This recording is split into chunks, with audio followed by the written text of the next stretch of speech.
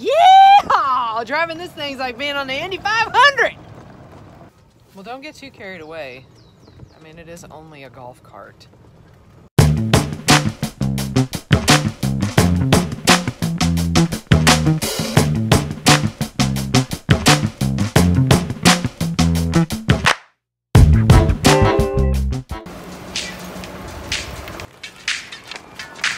So there's a couple of handy pieces of information here.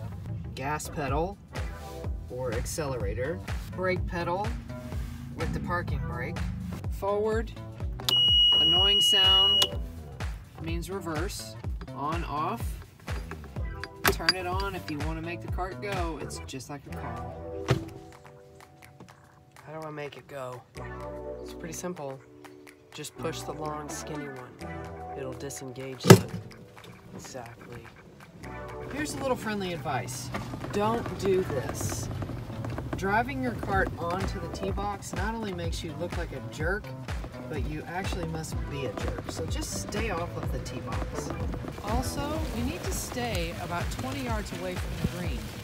This is too close to the green.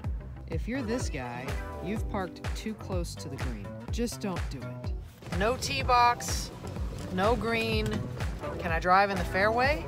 Yeah, you can drive in the fairway as long as there hasn't been a torrential downpour, which would make the fairway so wet that if you drove around in it, you'd leave tracks everywhere.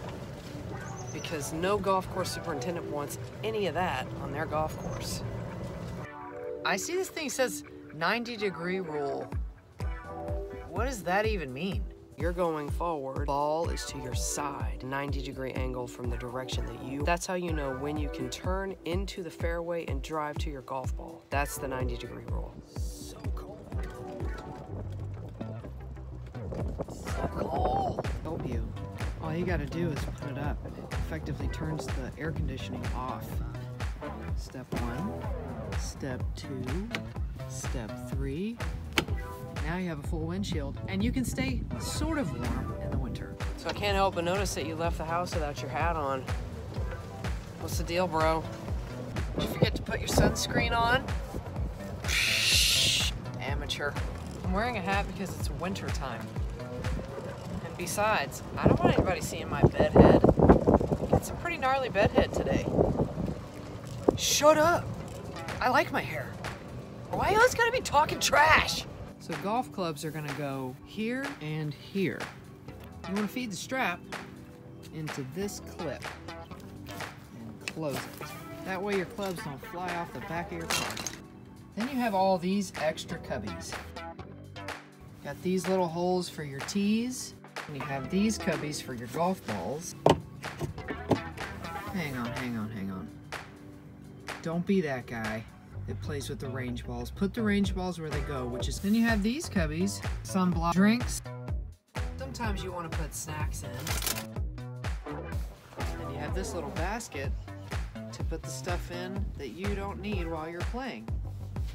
Like maybe your gloves or your winter coat.